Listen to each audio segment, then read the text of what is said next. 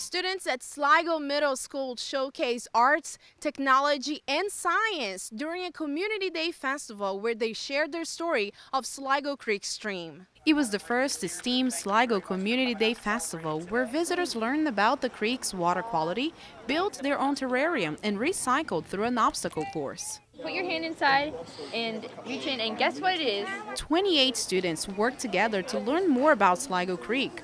The program was a partnership between Sligo Middle School and nonprofits in the area. They've also bonded as a team to learn about how they can work together to problem solve and look towards future careers, perhaps even show their leadership skills.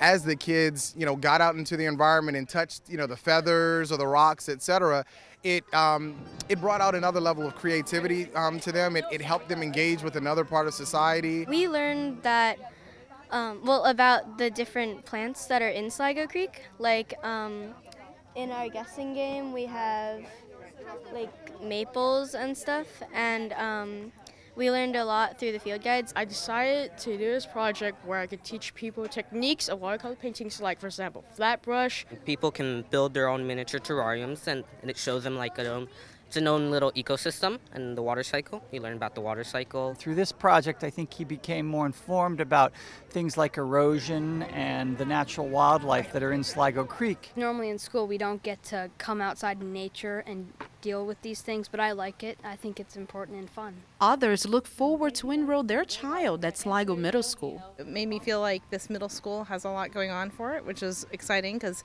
that's the middle school that my son will be going to. And it's impressive to see how much effort they've put into it and what a wonderful festival or fair they've put together. In Silver Spring, for IMC Media, I'm Aline Barrows.